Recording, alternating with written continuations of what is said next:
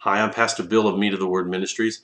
I want you to consider the works of faith. There are several references. The book of James refers to faith without works is dead. But in the book of Romans, the Apostle Paul, again, arguing his case of how and why faith is so superior to our own good works and our own good deeds in regards to getting the promises of God secured in our lives. He talks about the works of faith, and he explains the works of faith that Abraham did.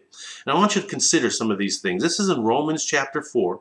We've been talking a little bit about Abraham, the father of our faith. But think of these 4, 5, 6 things that the Apostle Paul, under the great inspiration of the Holy Spirit, encourages us with today. It's not just those people back there. This is a word and a message to help us understand the promises of God are sure.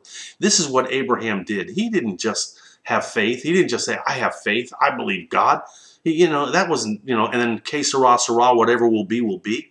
He had works that followed his faith. It wasn't the works of the law. He took action.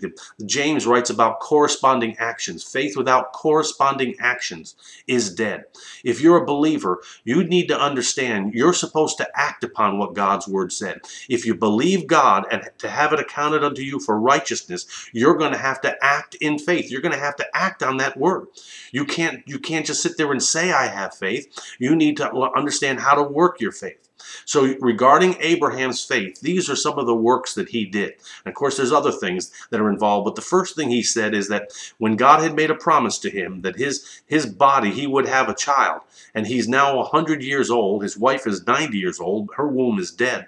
It says Abraham hoped against hope. He hoped against hope because he believed in hope. That's the first thing faith will do, is believe in hope. We hear some politicians talk about that, about, have hope and everything. But hope is something that you need to hold on to. Faith is the substance of things hoped for, the evidence of things not seen. Faith is a tangible experience, a tangible knowing within you of things that you initially hoped for. That's the first thing that Abraham did. He hoped against hope because he believed in hope. Then secondly, the scripture said, and Paul writes out by the inspiration of the Holy Spirit, that Abraham was not weak in faith, and he considered not his own body. Now, this was pushing the envelope a little bit in his own life. He was 100 years old. His wife was 90 years old. Her womb was dead. She couldn't conceive anymore. She had even acknowledged that. But he refused to consider his own dead body or his own wife's womb that would not produce. He believed the promise of God. So he did more than just hope. He was not weak in faith. He was not weak in faith. God doesn't want you to be a Christian that's just weak in faith. Faith comes by hearing, and hearing by the Word of God. The more you study the Word of God, the more it'll just strengthen you and encourage you and build you up. The more you sit under good, solid teaching and inspired teaching and teachings of faith in God's promises, that it's real, that it's alive, the better off you will be. To overcome a weak faith, you've got to hear the Word of God. Third thing he did. The Holy Spirit writes through the Apostle Paul, he staggered not at the promise of God through unbelief. There were temptations to not believe. God said it, but it's too good to be true. How can it really ever happen? But he staggered not at the promise. He staggered not at the promise. Just talking yesterday about the two things that God did. He quickens the dead and calls things that are not as though they are. And how he wants us to behave like him, act like him, be like him in these deeds. He even told his disciples, go heal the sick, lay hands on them, freely you have received, go raise the dead.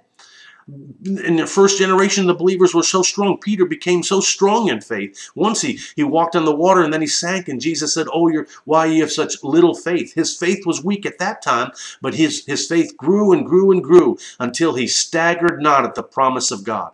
Abraham did not stagger at the promise of God. Those of you that are struggling right now and staggering at a promise of God that he will forgive you of your sin, don't stagger anymore. Don't let unbelief dominate you and control you. Stand up on your feet and take the lies and cast them off of you and believe God. The next thing Abraham did was he was strong in faith, giving glory to God.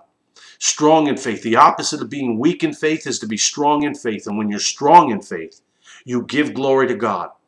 Giving glory to God is expressed much better in strong faith than a lot of high praise songs that you might give. Although certainly high praise is part of worshiping God, and it's a show of strong faith. Again, I remember when I first got saved and I started hearing about worship, my hands, raise your hands, that was it, and I was afraid everybody was going to look. It took strong faith for me to raise my hands and worship God and shout the praises of God in the midst of other people that were going to think I was a little crazy or be ashamed of me or something. Finally, in closing today, I want to just mention this last point. He was also fully persuaded that what God had promised, he was also able to perform. The work of faith is to be fully persuaded. In these last days, as we're seeing the events taking place, earthquakes and tsunamis and nukes, and God knows what happens next. God told us the end times are upon us when we see these things taking place. Let's be fully persuaded and be people of action who will now do what he said to do. Watch and pray that we might be accounted worthy to escape all these things. I'm going to talk a little bit about that tomorrow.